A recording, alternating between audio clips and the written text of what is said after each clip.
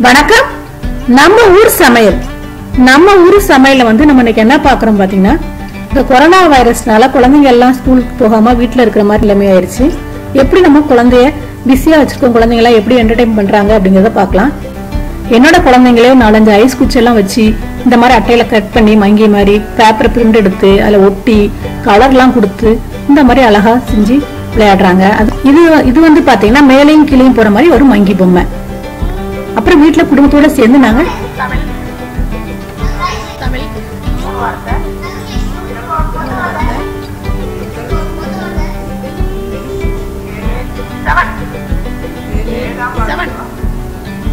இந்த மாதிரி கேம்ஸ் எல்லாம் வச்சு விளையாடுறோம். குடும்பத்தோட சேர்ந்து உட்கார்ந்து விளையாடுறோம்.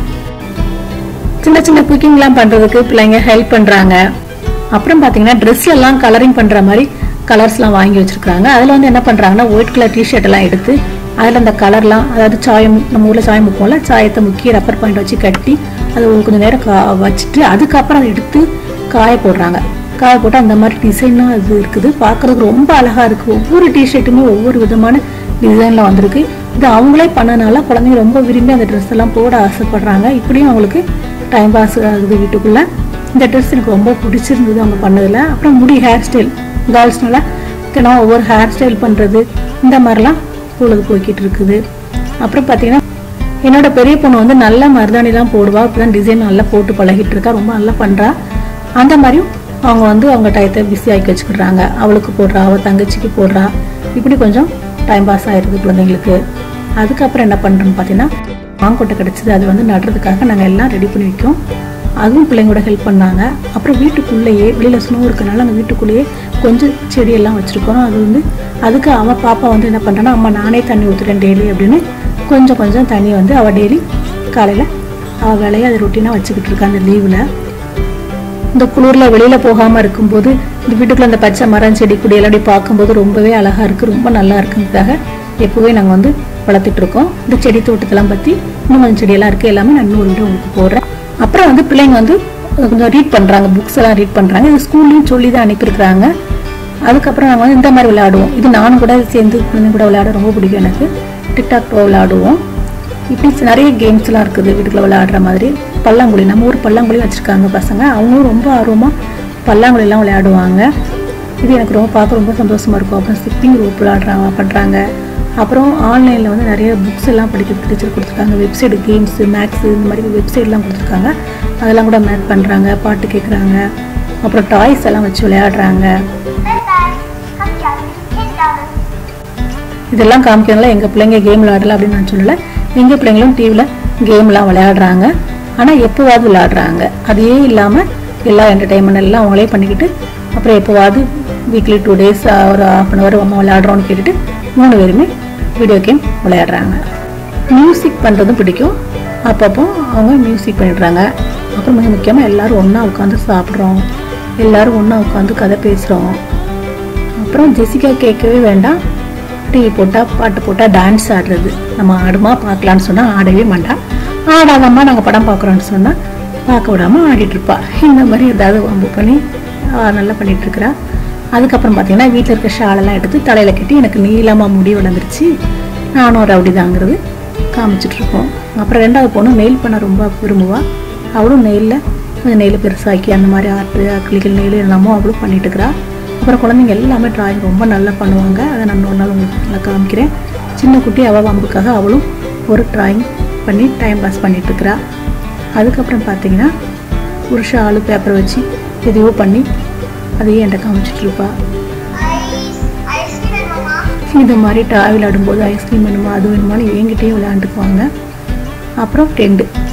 அப்புறம் பார்த்தீங்கன்னா வீட்டில் வந்து டெண்டு கட்டுறேன்னு வீட்டில் டைனிங் டேபிள் உள்ள சேரை எடுத்து கொண்டு போட்டு அதுக்கு கீழே ஒரு பெட்ஷீட் விரித்து மேலே பெட்ஷீட் விரித்து வீட்டில் எவ்வளோ டாய்ஸ் இருக்கோ அவ்வளோ டாய்ஸையும் கொண்டு டெண்டுக்குள்ளே உட்கார வச்சு அதில் விளையாடுறது அவளுக்கு ரொம்ப பிடிக்கும். எல்லாருமே என்ஜாய் பண்ணி விளையாடுவாங்க. நாங்கள் கூட சம்டைம் அந்த டெண்டுக்குள்ளே உட்காந்துக்குவோம் அவங்களுக்காக. இப்படி குடும்பத்தோடு சேர்ந்து விளையாடுறோம். அப்புறம் பார்த்தீங்கன்னா நிறைய ஸ்டோரிலாம் சொல்லுவாங்க இவங்க அப்பா. நிறைய கதைகள்லாம் படுக்கிறதுக்கு முந்தி குழந்தைங்களுக்கு சொல்லி கொடுப்பாங்க. இது வந்து இப்போ லீவுனால மட்டும் இல்லை, எப்போவுமே வந்து சில கதைகள்லாம் நிறையவே சின்ன சின்ன கதைகள் சொல்லுவாங்க. கடி ஜோக் சொல்லுவாங்க.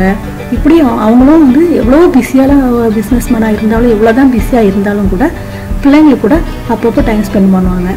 ஜெசிகா பாருங்கள் ட்ரெண்டுக்குள்ளே அழகாக லைட்டெல்லாம் போட்டு பொம்மையெல்லாம் வச்சுட்டு அழகாக சமத்தா சூப்பராக உட்காந்துருக்குது. அதிலே படுத்துக்குவா. இது வந்து ஹாலில் பண்ணியிருக்காங்க, டிவி இருக்குது ஹாலில், அதிலே படுத்துட்டு படம் பார்க்குறதும் உண்டு. எங்கள் ஃபேமிலியில் வந்து நாங்கள் படமே பார்க்க மாட்டோம் அப்படின்னு சொல்கிற ஆள்லாம் கிடையாது. நாங்கள் நிறைய படம் பார்ப்போம், காமெடி பார்ப்போம், நிறைய டாக்குமெண்ட்லாம் ஓடும் பிள்ளைங்க பார்க்குறதுக்கு. எங்கள் வீட்டில் கார்ட்டூனும் ஓடும், அதே நேரத்தில் பல லாங்குவேஜில் படம் ஓடும். சொல்லப்போனால் அது லாங்குவேஜ் பிள்ளைங்க கற்றுக்குவாங்கன்னு நினைக்கிறேன், அதை பொறுத்து அப்படின்னு நம்புகிறோம். நாங்கள் நிறைய லாங்குவேஜ்லாம் நாங்கள் படம் பார்த்துருக்கோம். அப்புறம் வந்து போர்ட் கேம் நிறைய கேம்ஸ் வச்சுருக்காங்க. இந்த மாதிரி கேம்ஸ் எல்லாம் கூட அவங்க அப்பப்போ விளையாடுவாங்க. நாங்களும் சேர்ந்து பிள்ளைங்க கூட விளையாடுவோம். சில கேம்ஸ்லாம் ரொம்ப ஜாலியாக இருக்கும். நம்ம சைல்ட்ஹுட்டில் நம்ம விளையாடாததாக இருக்கும், நமக்கு இப்போ விளையாடும்போது நமக்கே ஆசையாக இருக்கும். அதே மாதிரி இந்த மாதிரி டென்ட் மாதிரிலாம் கெட்டி நல்லா உட்காந்து விளையாடுறது, படம் பார்க்குறது, அப்புறம் நம்ம ஊர் ஸ்நாக்ஸில் ஏதாவது செஞ்சு வச்சு சாப்பிட்றது, இந்த மாதிரிலாம் ஜாலியாக பண்ணிகிட்ருக்குறோம். மிக முக்கியமான ஒன்று, ஹஸ்பண்ட் வீட்டில் இருக்கிறாங்க, குழந்தைங்க லீவில் வீட்டில் இருக்காங்கன்ட்டு நம்ம அம்மா மாதிரி நமக்குலாம் என்ன இருக்கும் பார்த்தீங்கன்னா, கிச்சன்லேயே இருக்கிற மாதிரி இருக்கும். 3 நேரம் சூடாக சமைச்சு கொடுக்கணும், டிஃபன் செய்யணும், ஸ்நாக்ஸ் செய்யணும், இந்த மாதிரிலாம் தோணும். நல்லது தான், நம்ம செஞ்சு கொடுக்கலாம். இருந்தாலும் நம்ம அதை கொஞ்சம் குயிக்காக எல்லாம் முடிச்சுட்டு நம்மளும் அவங்க கூட உட்காந்து அந்த நாள் அந்த டயத்தை நம்மளும் சேர்ந்து என்ஜாய் பண்ணுவோம். ஏன்னா மிஷின் மாதிரி எல்லாரும் ஓடிட்டு இருக்கிற இந்த காலத்தில் நமக்கு கொரோனாவால் கிடைச்ச ஒரே மிகப்பெரிய நல்ல ஒரு வாய்ப்பு, குடும்பத்தோடு நம்ம சேர்ந்து இருக்கிற இந்த நேரம் தான்.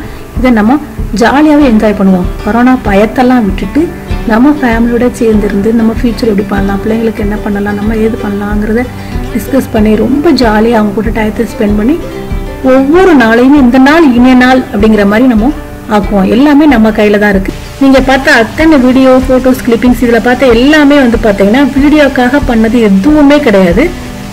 இந்த 8 நாளாக எங்கள் வீட்டில் பிள்ளைங்க பண்ணிட்டு இருக்கிறத நான் உங்களுக்கு வீடியோவை எடுத்து காமிச்சிருக்கிறேன். நாம வந்து வீட்டுக்குள்ள பயத்தோட இருக்காம பாதுகாப்பா இருக்கிறோம் அப்படின்னு நம்பி வீட்டுல இருக்கலாம். குடும்பத்தோட சேர்ந்து இருக்கிறதுக்கு கிடைச்ச மிகப்பெரிய வாய்ப்புன்னு நம்புவோம். ரொம்ப நன்றி.